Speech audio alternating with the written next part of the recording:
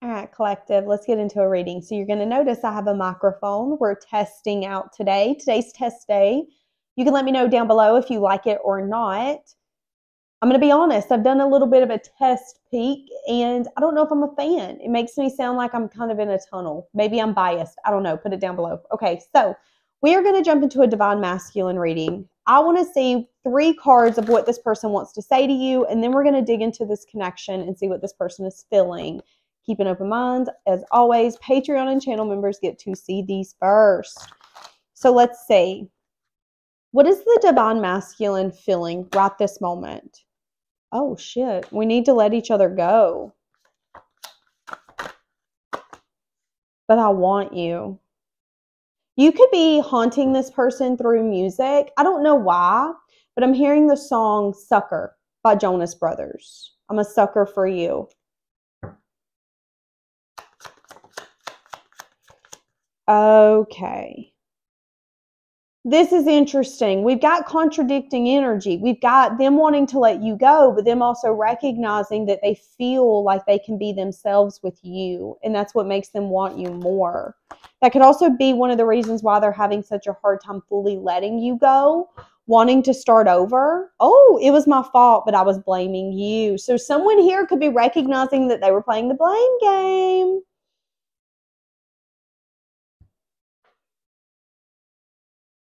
You know, one of the things I learned when I was in marriage therapy forever ago was that if you're quick to try to play the blame game, all that's going to do is get you to a point where you're pointing fingers. So someone here could be recognizing that it doesn't matter who's at fault. It only matters that we're having a problem, we're having an issue, and we need to fix it. This person could be wondering if you're happy without them. So at one point, this person felt like it was in both of your guys' best interests to let it go. But now they're kind of changing their tune, changing their mind, and wondering if you're feeling the same.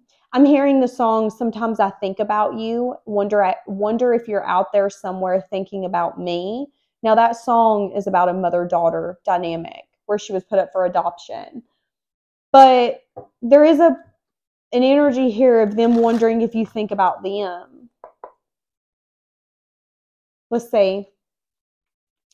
So, divine masculine. How is the divine masculine viewing this connection right this moment? How do they view this current connection?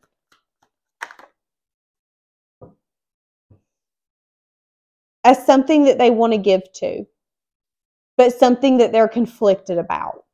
So right now, they view this connection as something that they want to take action towards and to give to.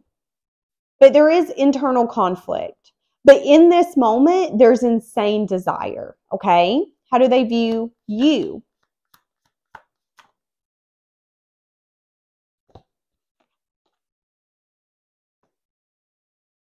Give me a little bit more, because I have the Tower and the Magician.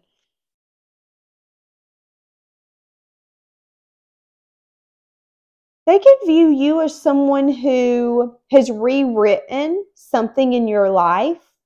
You could have changed something. You could be redoing something. You could have moved. You could have reevaluated everything in your life. They see you as someone who doesn't get stuck in discontent. You're the kind of person where if it's not working for you, it's got to go. We got to cut it out. I don't do bored. I don't do discontentment. And if that means crumbling a damn foundation, so be it. You're the kind of person where if there's multiple things in the house that you don't like, you would be like, you know what, we should just bulldoze the whole house and start over. That's kind of how they view you. They view you in the energy of like, nothing is impossible for me to achieve or go after because I'm not making it impossible. If I'm not satisfied with something, I'm going to take action. If I'm not satisfied with something, I'm going to change it. That's how they see you. That's how they view you. They view you as someone who is the maker of their life. And you kind of work in cahoots with the universe to get what you want. How do they currently feel for you?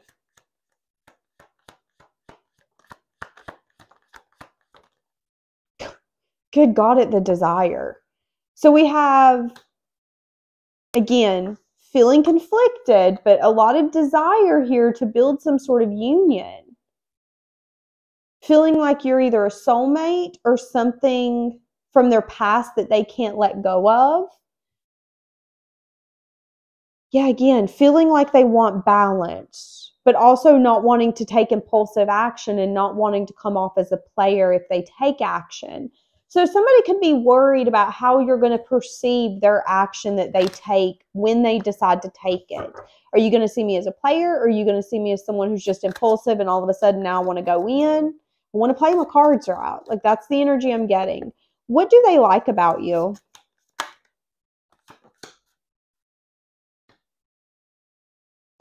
They like that you keep things close to your chest. The Seven of Swords can be a liar card, but I don't feel like you lie. I feel like you're the kind of person where it's like, if it's my business, it's my business.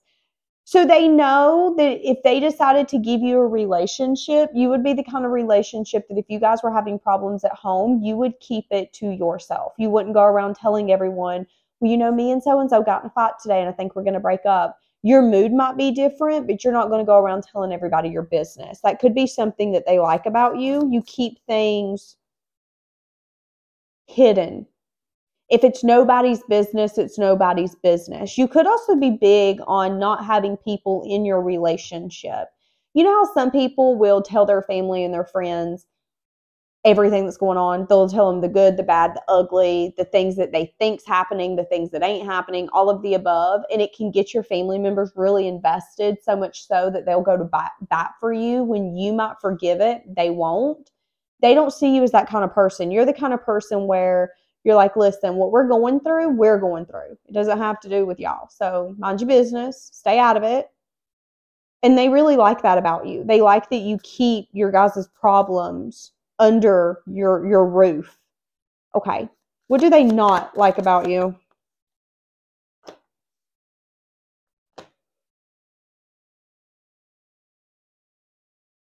They don't like that you've pulled back from them. They also don't like that you gave them a message of truth or a message of bad news. Some of you, there is a behavior, there is a conversation, there is an instance when you acted in a way and they did not agree with it. You could have said something to them. You could have called judgment on them. You could have called them out. You said something along the lines of, I need to rest. I need to heal. I need time from you. I need space. This ain't it. Some of you could have even told this person that you didn't see them as someone that you could marry or someone that you could have consistency with. So you had to let them go. That could be for some of you, okay? And that could have been a message of truth or a message of bad news. It could have been an energy of like, I care about you, but don't get it up. I care about my growth and my stability more. I can care about someone and see clearly that they're not meant for me and they're not bringing value into my life. That could have been what took place here. And at one point they could have been like, whatever, let's let it go. You don't want to fight for me. I'm not fighting for you. But now this person could be a little more along the lines of, but I can be myself with you. Actually, I want you. I mean, I don't like how maybe you detach from me or are quick to make choices on your own, but maybe I was blaming you when some of it was my fault. Okay, someone's starting to accept responsibility. Here's what's happening. What do they not like about the connection? Some sort of indulgence. So they could regret or be sad about some sort of indulgence. You guys could spend a lot of money together. This could be the kind of connection where it started off very hot, flingy, passionate. They're doing some sense of self-reflection. I do know that. They're looking at this connection and they're remembering parts of this connection where maybe it was about you guys being fulfilled and not necessarily fulfilling the other. That could be something that they don't like. Is how can we pour into one another without one of us feeling like we're getting gypped, we're being scammed, we're being fucked over or used, is kind of what I'm getting. What do they like about the connection? It gives them a lot of happiness and clarity, and it makes them, I want to say it makes them feel young again. That's what I wanted to say.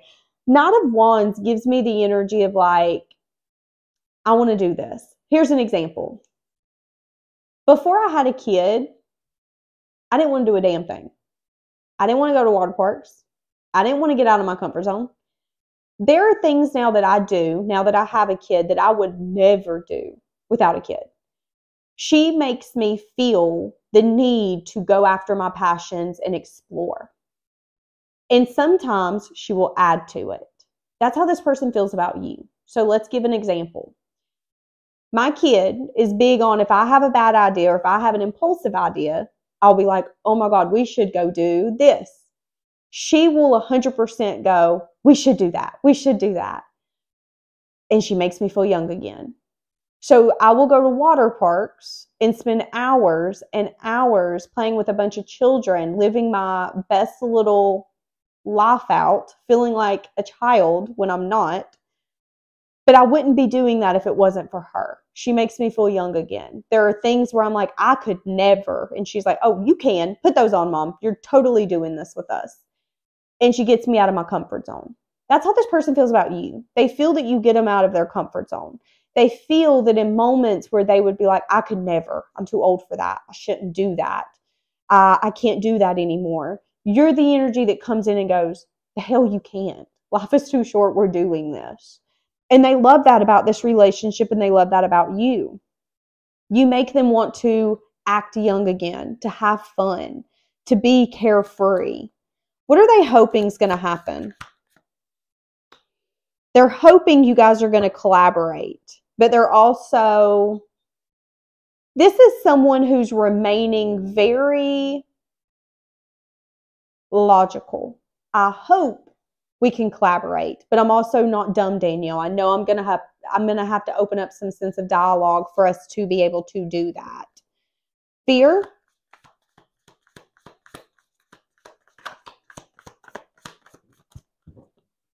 Fear. Their fear is that they're going to put in a lot of effort and dedication into this, and that it's not going to turn out in their favor. So they are scared that they're going to come in and say, hey, I want to fix this. I want to make this work. And it's all that work for nothing.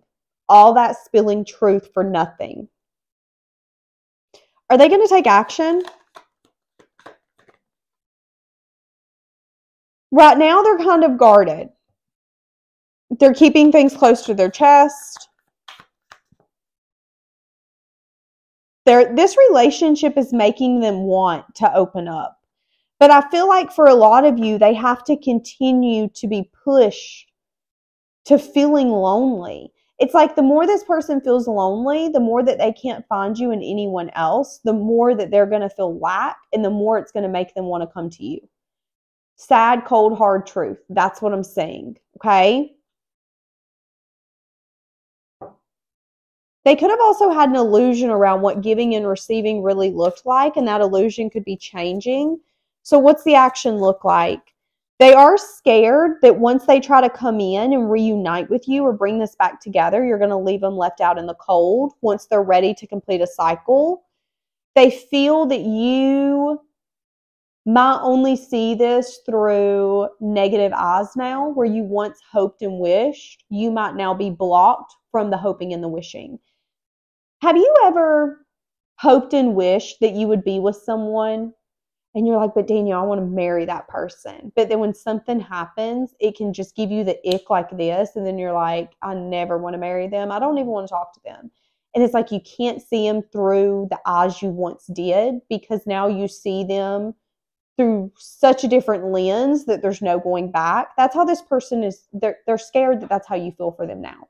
They're scared that at one point you felt like they were a dream come true. You felt like they were a wish granted. It was everything you hoped for, and you continue to hope. But they're also scared now that you're going to be like, I don't know why I should hope for this. I don't think this is my wish fulfillment. That's what they're scared of.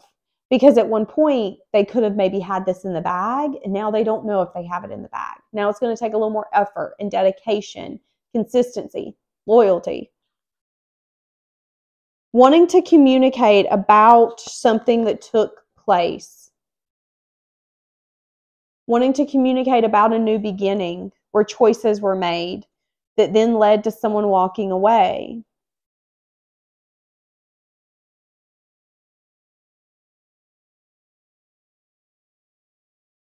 Okay, again, if you gave this person any sense of communication, they've reflected on it.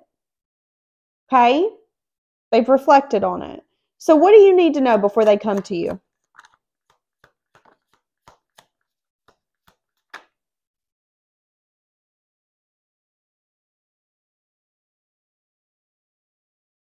What you need to know is that this is all your work coming back to you for you to reap harvest. Do you want to?